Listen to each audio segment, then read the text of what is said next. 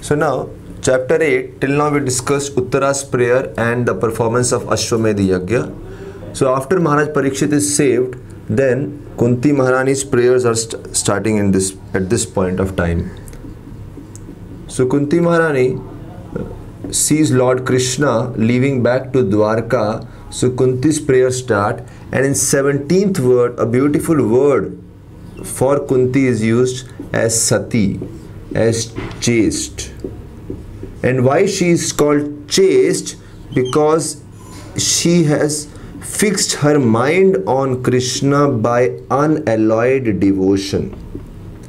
And this mood will be exhibited in her prayers, that how her mood is unalloyed. Where Srila Prabhupada writes, Kunti is described as Sati or chaste due to unalloyed devotion. Her mind will be now expressed. So Kunti's mind will be expressed in the prayers. And Srila Prabhupada writes further in 17th purport, he says, unalloyed means does not look to others for shelter. Here it is mentioned, does not look to others for deliverance from danger, even from living being or demigods. Does not look to others. Neither to any living being, any other living entity, which can even be a demigod. Does not take shelter amidst danger. Purely take shelter of Supreme Lord Krishna. That was all along the characteristics of the whole family of Pandavas. They knew nothing except Krishna, and Krishna was ready to help in all respects, in all circumstances. So that is Sati. So now that chaste devotee Srimati Kunti Devi starts offering her prayers, and we have analyzed her prayers in following points. First, she repeatedly offers obeisances, and this point will be seen in different prayers where she says, I bow down to you, I offer obeisances to you, I offer my respects to you. So repeatedly offer obeisances, and after that she glorifies different features of the Lord, of Lord's personality or of devotional service. And one of the first thing we see,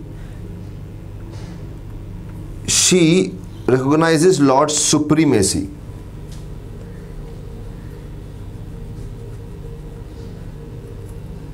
In text number 18th, we can see that Lord's supremacy is highlighted,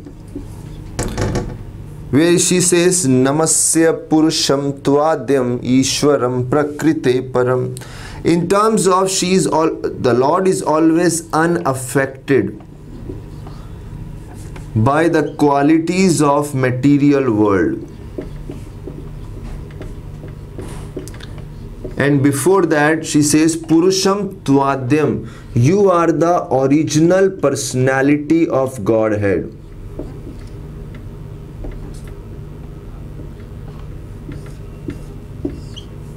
So the original personality of Godhead, unaffected by the qualities of material world. That is the supremacy of Shri Bhagavan, Shri Krishna, she points out. And then she says, you are existing both within and without, yet you are invisible to all. So Lord, who is Supreme Personality of Godhead, material world does not affect him. So although he is a supreme person, like many other persons who are visible to us, next point, Kunti Maharani, third point which she focuses on, the invisibility to the common observer. That although he is original, but still people fail to recognize him. So he is invisible, although he is within and without. And Kunti Devi herself has experienced that although Shri Krishna is standing outside as a person in front of her, at the same time from within he is protecting Maharaj Parikshit as a child who is a child in the womb of Uttara. So she is telling that Krishna is within and without. Yet people cannot recognize him, he is invisible.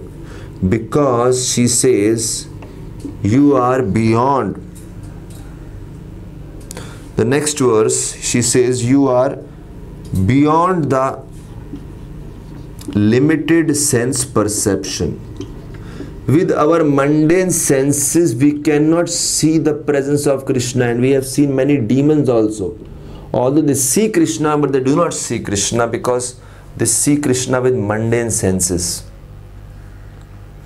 And therefore she says that Krishna is eternally irreproachable. One cannot approach Supreme Lord or perceive him easily by mundane senses. What is covering? He is covered by the curtain of deluding energy. Curtain is covering. Which curtain? Lord's deluding energy. And who is covered? The person who is covered is referred to as the foolish observer, who is trying to see by his own mundane senses, but Lord is invisible. And the example which is used is just like an actor dressed in a play, in a drama, as a player, cannot be recognized. Similarly, Supreme Lord cannot be recognized. So after mentioning that, in text number 19, then finally, so first she talks about the supremacy of the Lord, then how that Lord is so difficult to be seen or approachable or visible, cannot be easily approached. So somebody who is so supreme, who cannot be easily approached by anyone, what to talk of if the person is so insignificant? Especially Kunti Maharani considers her insignificance as a woman. That she is insignificant, she is less intelligent. Already it is mentioned in text number 19 that to a foolish observer Krishna is not visible, and Kunti says she is less intelligent, she is a woman in 20th verse.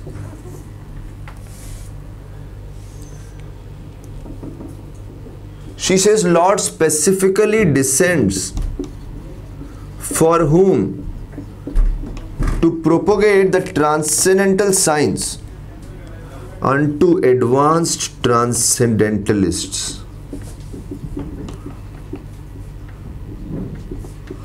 And purified mental speculators. Those who are purified by knowledge.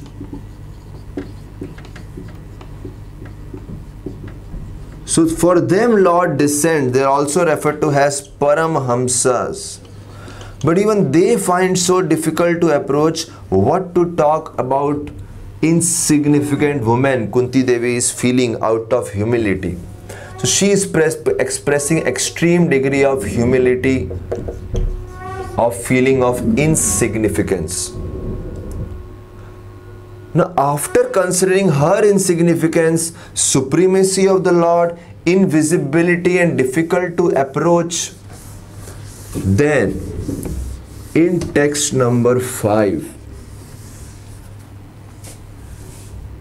she feels very grateful and starts glorifying Krishna as he is in front of her. Because now, although he is so unapproachable, but he is available to Kunti Devi and starts glorifying Krishna in the form with respect to the family relationships.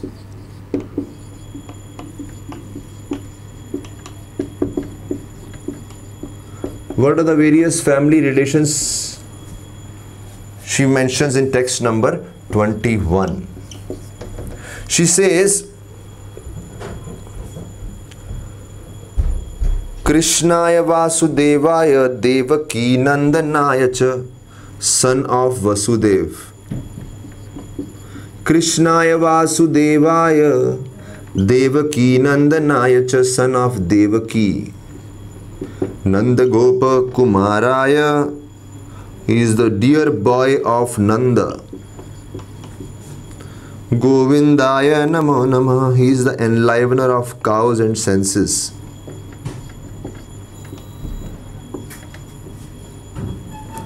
And this way, because Krishna feels very happy if you glorify Krishna in relation to the devotees who are very dear to Krishna.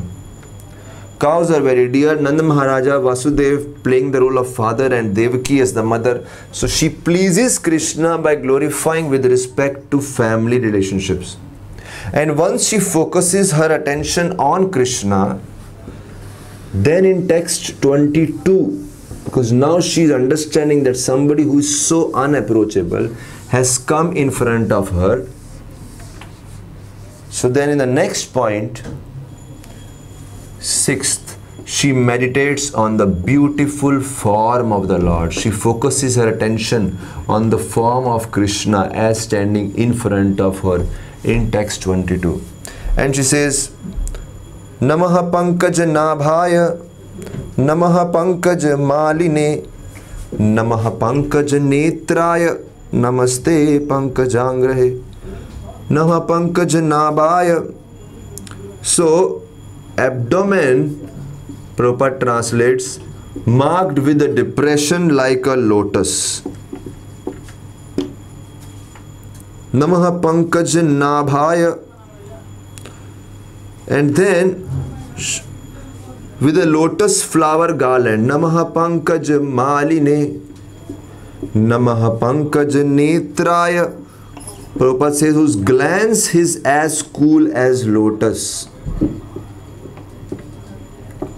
And not only that, Namaha Pankaj Angrahe, whose feet are engraved with lotuses.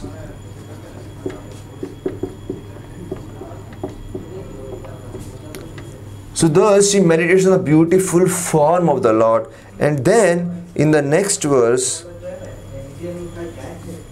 she starts expressing her gratitude again for the unlimited protection offered by the Lord. Hare Krishna.